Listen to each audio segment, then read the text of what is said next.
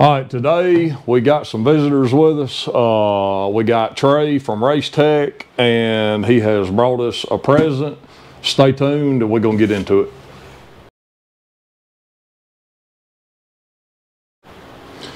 All right, so if you've seen, and I'm going to link it in the description, but if you've seen the video on the Ray Charles piston deal, that was Racetec. And immediately, I mean literally within an hour of that video coming out, the vice president called me, and he was just dumbfounded that this whole situation even happened. And he assured me that it was going to get corrected, and he put me in touch with Trey. And we had multiple conversations about this deal, and today we have the correct pistons in our hand, and we're going to talk a little bit about what happened, why it happened, and what Racetec did to fix this problem. So I'm going to let Trey introduce himself and tell you about him and about Racetec and about this whole little saga here. So if you would. Yeah, I'm Trey McFarland with Racetec Pistons, and when this all came to light, it struck a chord with us as well. We started looking at our processes to try and ascertain exactly how we ended up in this situation with the customer getting a part that he felt he gave clear communication on what he was looking for, but received something considerably different than what he was expecting. So to start a little bit, this is a 604 piston. The critical component was that the piston looks identical to the OE piston because it is a restricted class. And so that is different than what we're used to seeing in terms of a custom piston.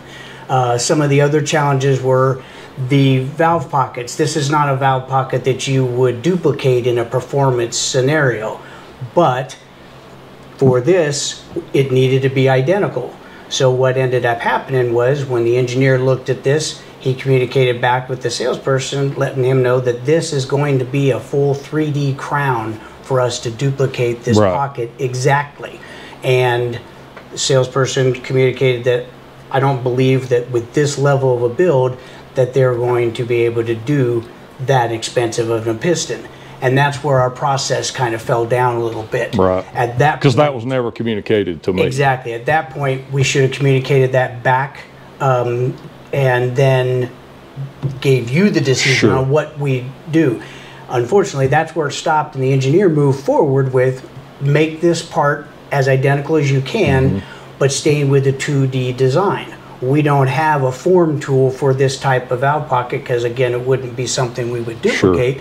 So what we ended up with is the piece that you had shown in the other video where we were mimicking the volume, but the look was notably different. Exactly. And so when I first got into this and started talking with the group, they said, well, it'll perform the same. Yeah. That is... Well, me and you know that's not the goal. Exactly, but that wasn't the goal. So, but they didn't grasp that aspect. And some of it led to, some of it was based upon our guys, the salesperson and the engineer at the time, did not have a real good experience with the 604 motor, so they didn't understand. Because it's probably not nearly as popular out there as it is here. Yeah, in California, it's not near as popular. So, so they had not had that. Still, the communication should have been better, and that's where we've gone ahead and made some adjustments to our processes, so that these steps are in place, that we make sure that any component that varies from what the customer has explained that they want, we communicate back to them what that is. And in fact, like when we made these, sent you a model. Exactly. So you could Yep. see. Absolutely. And Yeah. granted, you can't measure the model. But Sure, but visually, yeah, they right. you know, they sent me a 3D drawing, and I could see the crown perfectly, and you know, it visually, and again, that was the only requirement in the original order, was visually we need to look like the original piston. And you know, Trey shot me an email, here's what we got. I said, absolutely, that's perfect, let's move forward. And today we got a piston that meets 100% of my expectations, and that's all we need. And while we're on that subject, because I've seen it in the comments multiple times, and I want to put that nonsense to bed. So multiple, and it's you know, people have got so many silly ideas on the internet. People were saying that, you know, the reason that they made the piston that way is because Racetec didn't want to make a cheater piston, you know.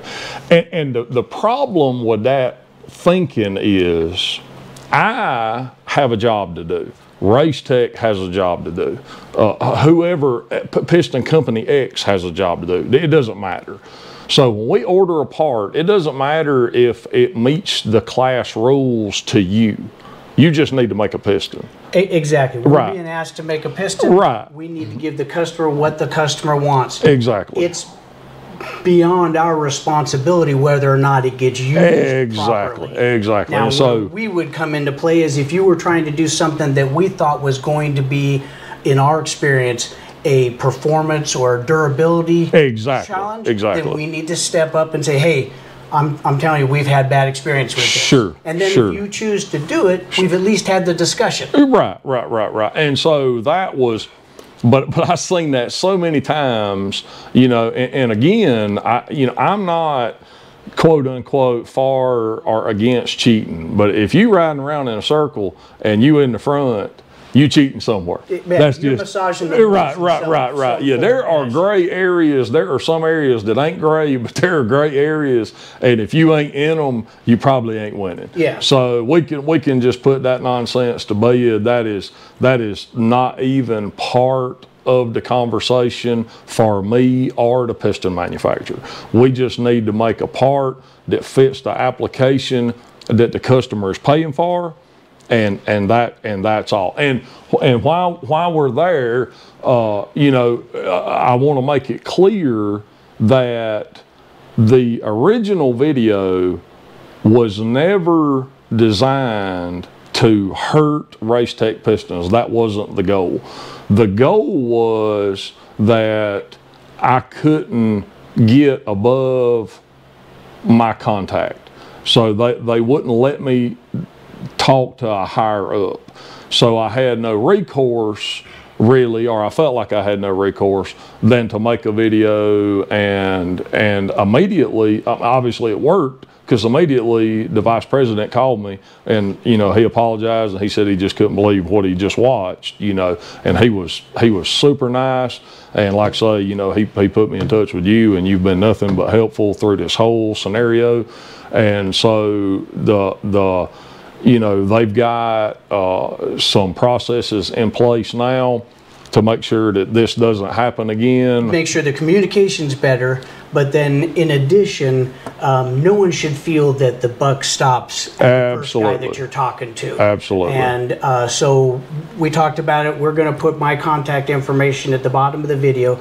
If anyone feels that they needs a little more attention, or they need a little help with something, don't ever hesitate to contact me, and if I can't get you that answer that you'll get them to the right person. I will get you to the right person. Absolutely. And I'll follow up to make sure that everything went to process and that we move on through the system, because dealing with manufacturers can be challenging, and pistons are one of the ones that have so many variables you're managing, and there is a lot of custom piston business out there, and it is a common challenge. I think that's part of why this your first video had such a strong chord. Sure. Was that it is a lot of information, and there are a lot of struggles with that communication, and so we have made adjustments within our processes to make sure that those don't happen. but we're still human. Oh, absolutely. Anytime you get a human involved, there's a chance for a mistake. But we will always have a backup so that we can get the customer. And that's what I got to say with this whole entire deal. I am absolutely blown away because, I mean, I've been doing this since I was knee-high to a grasshopper, and everybody else knows this scenario. You call a manufacturer, we got a problem, and the first answer is, man, this is the first we ever heard about that. I mean, how many times have you heard that scenario? What did you do? Right, yeah. And here we are, whatever, you know, and again, I thought, you know, he told me that they would turn this deal around in a week or two. And I said, look, you know, we got, you know, bigger fish to fry today, so I didn't want them to be, you know, running the 100-mile-an-hour, and then it takes me 2 more months to get to it. So we give them some time, but they still turned it around really quick. But what I want to say is that the most awesome thing with this whole deal is that not only did they take ownership of the problem, which is absolutely amazing to me, to me that speaks volumes. Not only did they do that, but he got in his car and drove to my shop and handed me my pistons. I mean, that, right? Yeah, I mean, that right there, that separates the men from the boys as far as I'm concerned. Because I ain't never done a video or even said anything about it. But I had another piston company ship a set of pistons to the wrong address 2.5 hours away, and basically told me, you know, oh, well, just... This is where they're at. Yeah, that's where they're at. You figure it out. You know, so, I mean, we couldn't even get them shipped to the right place. And you know, Trey got in his car and drove down here. And you got to be at LS Fest. Yeah, leaving tomorrow. Tomorrow. So he's got a full schedule, and he stopped. And we had some scheduling issues of our own because we've been going to California and all that. So, you know, we was glad we could get this done. But I hope that, you know, this puts the whole scenario to bed, and I'm tickled to death, and I look to do a lot more business with Racetec. And, you know, like I say, all of the pistons we've done in the past, 100%, and this one deal just, you know, it was just a bad deal for everybody, but it's fixed now. Yeah. So, and again, we're going to put his contact information in the description. So if anybody's got tech questions, need to contact anybody in Racetec, it'll be there. Excellent. All right. Thank y'all so much. Like, share, subscribe. Check out the website. If you need anything, PowellMachineInc.com. And if you need Racetec pistons, give me a call. Thank you so much.